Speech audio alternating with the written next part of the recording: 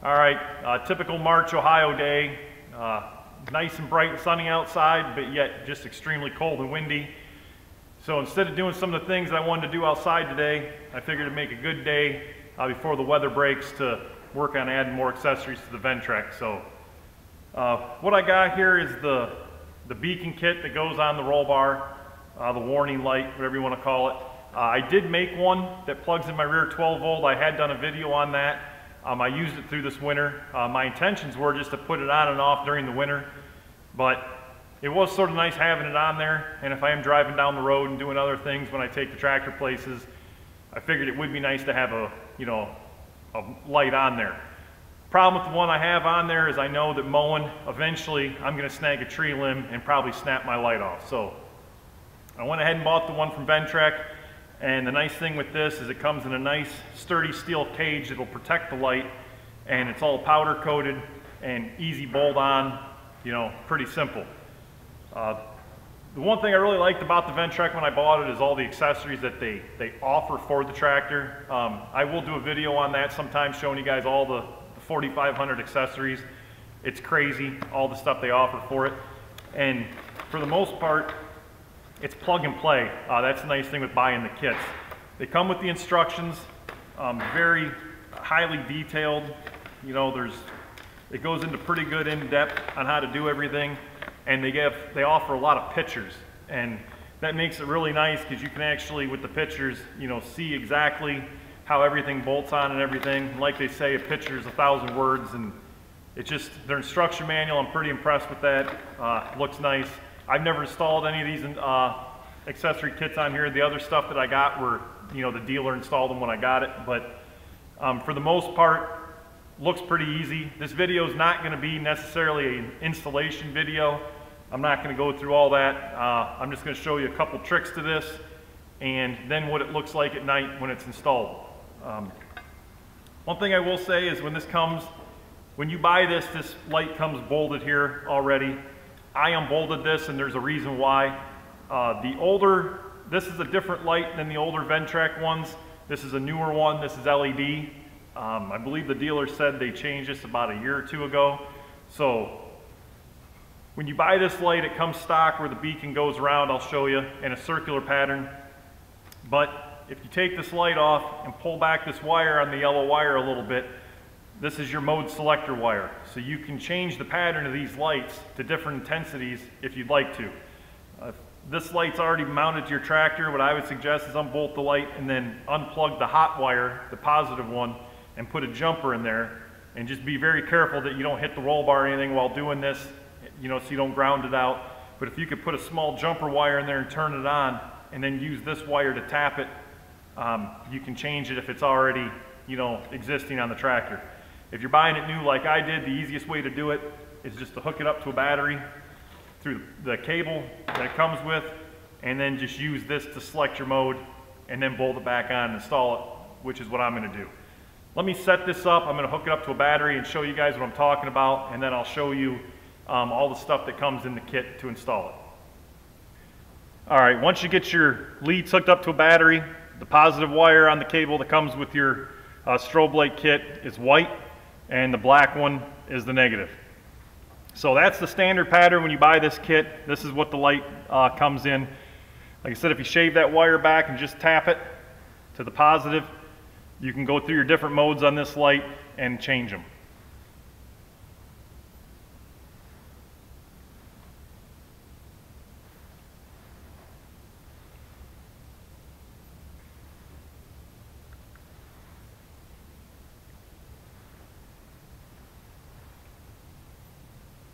So once you get the mode that you've selected, all you can do is just what I'm going to do is just lightly cut this wire back, so if I ever want to change it, the mode again, I can peel off a little wire and do it again. So I do like that, the different modes. I'm not sure if a lot of people know about that, but mostly all these LED lights come with a mode selector on them with a wire like that, so that's just another thing you can do with it.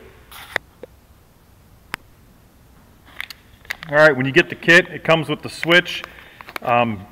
Pretty easy. You remove the plug that's in the dash, you pull the cable up, you plug your switch into that, and then you go to the back of the tractor, you move the cover, And once you run the wires through the roll bar, you got to insert them in this, and this is what'll go in your plug. Now the dealer did tell me to make sure that you get the right wires in these holes, because if you put them in the wrong way, you know, this is positive, you know, negative light. It does have to be exact, and if you get them in there backwards, I think there's a special tool you have to use to get these back out to switch them. So make sure you really read the instructions while doing that. That plugs in, you know, to the back part of the tractor. Couple U-bolts to mount it. This plate replaces the plate, you know, the solid plate on the back to where your wire can come through to go up the roll bar. Like I said, pretty simple. It doesn't look like anything very difficult to install. And I'm going to go ahead and do this here later on this evening. And when I get it installed, I'll bring the camera outside and we'll see how bright it is. All right, I said this wasn't going to be a how-to video, and I'm still not going to do that, but I did want to just point out a few things on here is when I did this to show you guys how nice it is working on the Ventrac. You just loosen up a couple bolts, remove the TCM panel here, place it down there, and then all these plugs are accessible back here. So anytime you buy an accessory, like, you know, the beacon kit or, you know, the horn switch, that kind of stuff, you can just remove that, find your designated plug that it tells you, and then you plug, that plug comes up to your switch panel, you put the switch in, and then I'll show you back behind here where the wires go in to the battery. All right, once you remove the toolbox tray, all the plugs that you plug into from under the dash come back here, and then you just find the designated plug when you run your wires to back in here, and you plug it in there, and then you put the trays back in, and you're good to go. I will say I am really impressed with whoever does their instructions at Ventrac. Not once installing this was I ever confused or had anything where I wasn't sure on. The pictures, along with how detailed the information is on this, the directions on how to install anything on this are probably the best that I've ever had with installing things. I mean, I've had some really shoddy directions installing stuff in the past that I've had to, like, you know, get online and do research. But like I said, I will give Ventrac credit. Whoever drew up these plans for installing these accessories, you know, good job to them. They did an awesome job. The pictures really help and everything. And I just wanted to point that out. Couldn't have been happier. This made it very easy to install this, and it was no problem. Let me get everything put back together on here, and then I'm going to take it outside. It's dark out, and show you guys the light installed.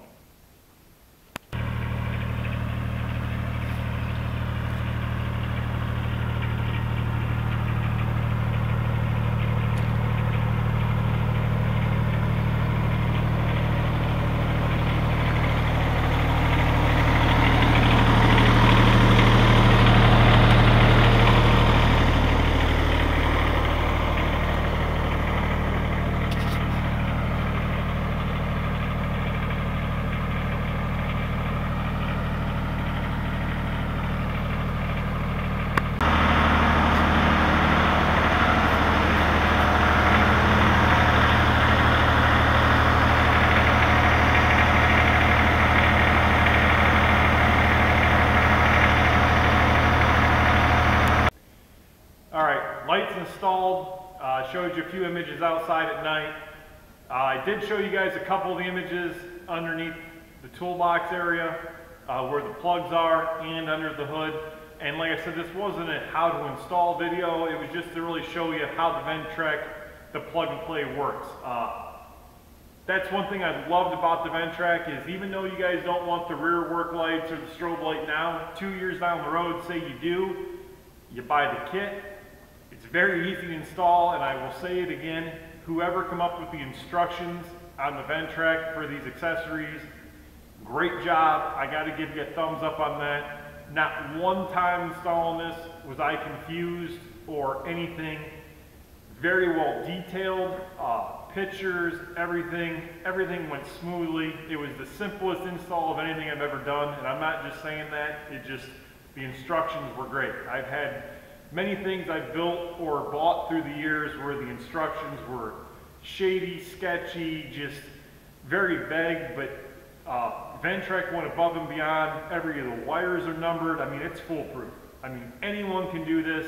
A lot of times when you buy the machine, it's dealer installed, which a lot of these options were. This was the first thing that I installed. Very simple, guys, I will say that. Other than that, I chose the pattern that I chose, which I'll show you. I like that. It's a little more intense. I think that it's going to get your attention a little better during the daytime. I hope to help some of you guys to know that you can actually change the mode of these LED lights on here. Very happy, like I said.